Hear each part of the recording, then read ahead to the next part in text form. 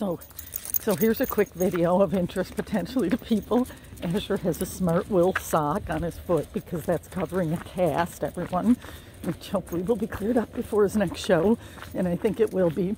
And as you can see, he's still moving magnificently even with that on, but he's very hyped up, and since we won't be able to throw the ball for him, which I also think that was causing problems because he would abrade his paw pads when he went skidding for the ball, and it's just such a high impact exercise. Lexi sent me some good articles on that, so I kind of had chilled out of that anyway, but you can see from looking at him that his energy level is super high.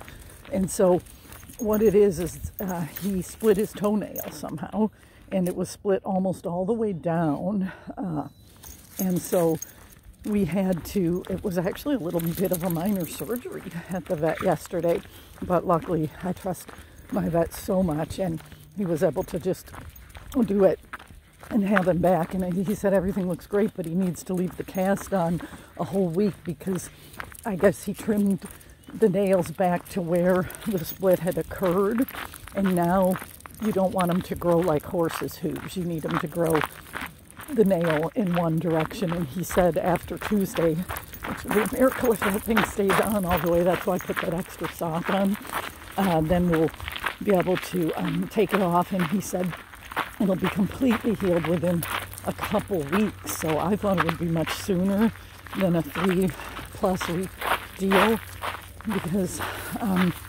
we do have him entered in a show, and of course I get to go up and see the puppies again, but hopefully he'll be all better by then.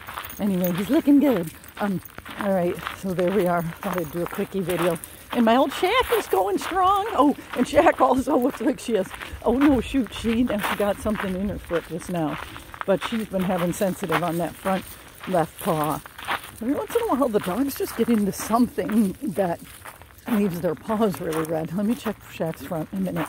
Anyway, there they are. All right, bye.